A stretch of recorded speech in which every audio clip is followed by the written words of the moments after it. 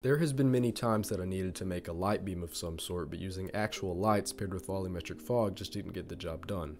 So a couple times I've used this method where I just model out the light beam and use a shader to fake the whole thing. This could be used on things such as flashlights or lasers, or just anything that produces a beam of light. So starting off, you just need to make sure you're in cycles because it doesn't work in Eevee at the time. And for the sake of this tutorial, I made a flashlight model just so I could have something to have the beam of light come out of. So first thing you need to do is bring in something that is close to the shape of the beam you want to make. So for me, it's going to be a cylinder. And I just need to line up my cylinder with the end of the flashlight.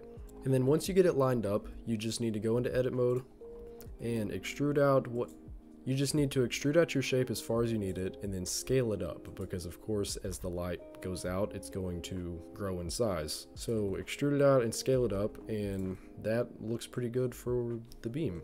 Now over in shading, you need to create a new material and delete the principled BSDF, and then add in a principled volume node and put it in the volume. And now we don't want any density, so just turn the density completely off and use the emission strength.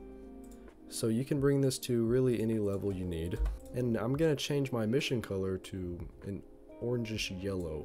And you can see we already have a beam of light. And that's pretty much all there is to this. And then once you parent the light beam to the light source, you have a working light beam. And I think it does its job perfectly.